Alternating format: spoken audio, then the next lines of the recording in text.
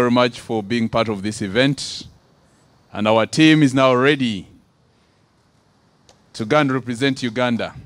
Bwati President wa Uganda Golf Union Moses Masiko ngayambibwako mukungu wa National Council Sports Sala Chirangati wabadde nga basibula timu y'eggwanga ey'abazannyi bana aba golf abagenda okuvuganya mpaka za Toyota World Junior Golf Championship e Japan. Abazannyi abana nga bakulembeddwa mu Captain Regan Akena, mulimu Juma Abit, Collins Matovu ne Ibrahim Semakula. Bwabadde ayogerako ku mukolo guno, President Masiko ategeezezza nti alina essuubi ddene mu bavubuka bano okusitula omutindo gwa golf mu ggwanga. This is an elite competition for the juniors, and by no means it is a competition where lifting the trophy is one thing, but getting the experience for the Ugandan boys is even a much bigger thing.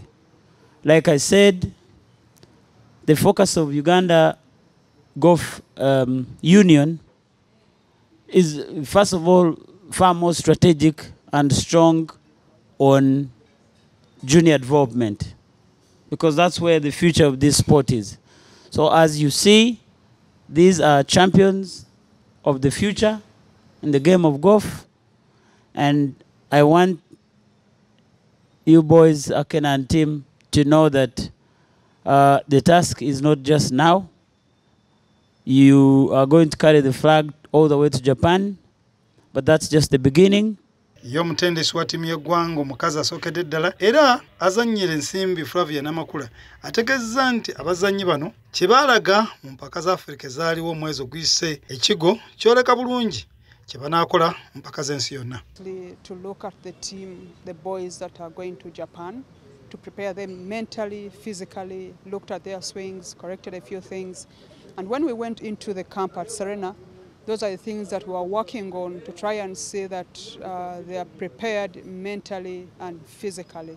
So we should expect good results when we go to Japan. We are not going to just show up, we are going to compete. So the countries we are going to compete with, they are strong countries, strong players, but we are not worried about that because we are prepared. It's the same game that we play in Africa. It's the same game that we are going to play there. The same courses, 18 holes. So mentally they are prepared. Bwabuziddwa oba bazannyi banaasobola embeera y'obudde eri Japan, Namakula ategeezezza nti kino yakikolako era abagumizza ku mbeera eno. For the weather, I checked. It's not bad. The weather conditions are not bad in Nagoya. By yesterday when I checked, it was 27 degrees C. So it's not bad. It's not, there's some rains, but not that bad. So the only problem that we're going to face probably is getting used to the time difference. Bo abamu ku bazannyi bagenda bakakasizza nga bwe bajja okubaako kye bakola newankubadde abamu gwe mundi gwabwe okusookedde ddala okwetaba mpaka zino. It's a very wonderful thing because being at the national team which is going to the Japan is a very unexciting thing. But the people say excitement kills, but we are very confident with that, so we are ready to compete with those guys this time.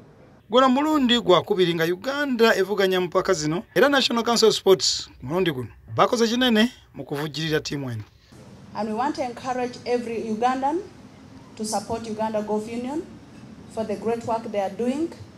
We are calling upon the private sector, the investors to come and support Uganda Golf Union to promote the sport of golf in the country.